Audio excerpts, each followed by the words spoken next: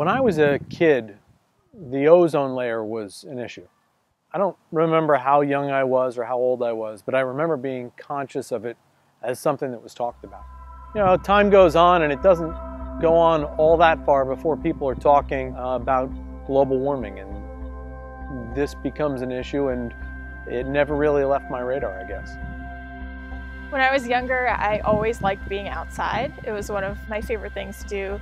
Go to different parks, explore different areas, try to see how many different wildlife species that I could see, and never realizing that being in nature could be related to protecting the environment. And until I was in college did I make that connection that this area, this world that I live in, which I enjoyed so much, was so important to protect.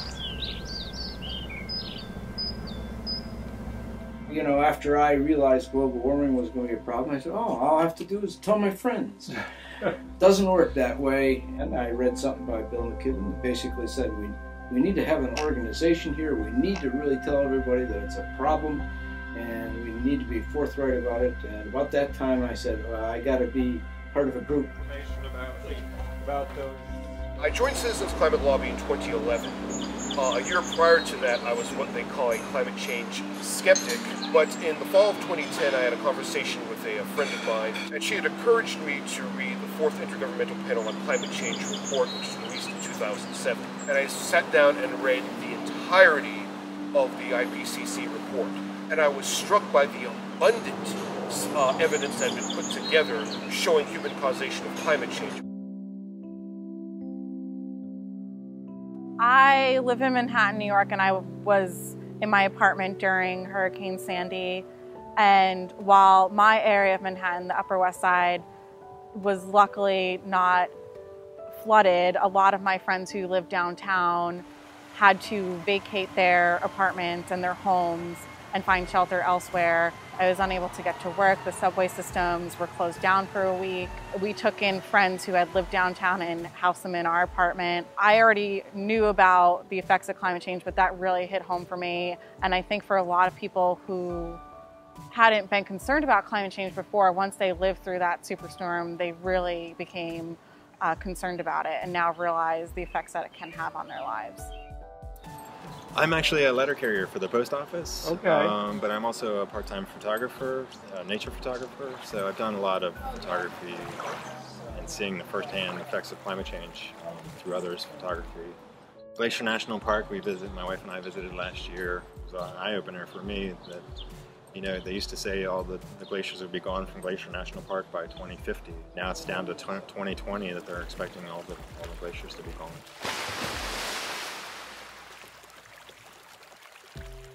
My parents know there's a pastor of their church that actually lives up in Union Beach. And if you don't know the area or haven't heard, Superstorm Sandy when it came through, Union Beach was one of the most devastated towns in the county, if not the state, compared to like Seaside Heights. Just in terms of per capita, Union Beach just got totally almost obliterated. So he lost his house there. So it hasn't really affected me personally. Obviously, living so close to the region, you get the effects from the environment as well. After I got back from the June conference, I started reading and researching as much as I could.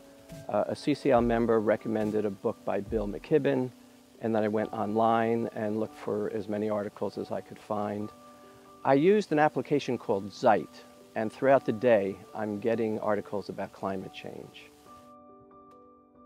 I've been a Republican for the last 15 years. You know, I'm very concerned about the legacy that we're leaving for our children. I'm around young people all the time. Republicans think that addressing climate change means more regulation and more government. It doesn't have to. It's true it has in the past, but the whole point of fee and dividend is so that we can address climate change very effectively without having a bigger government. What I've done for Citizens Climate Lobby is writing letters to the editor and visiting the local office of my congressman, as well as attending the conference in DC where we held 500 meetings with members of Congress and their staff. Citizens Climate Lobby has done a lot for me. I just love the monthly or international calls where we get to hear really top-notch speakers and hear the latest about what's going on with the science, the economics, the politics, the psychology of doing something about climate change. The message to me is, you don't know what will happen until you try. So just call your member of Congress, go visit their office, and things will happen.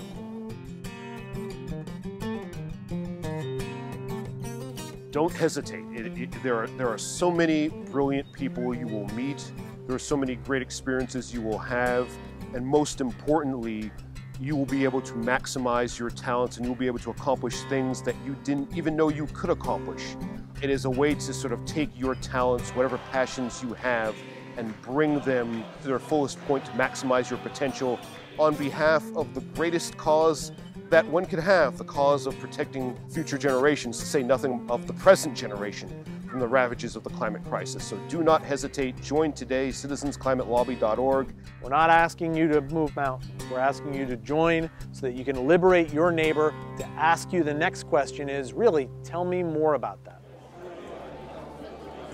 I like CCL because they take a practical view on what is achievable, on making it simple, and on doing it in a positive way that isn't about griping, that's about engagement, it's about bringing people to the table, because it does the type of things that move a conversation forward that I would do if it was with a client of mine.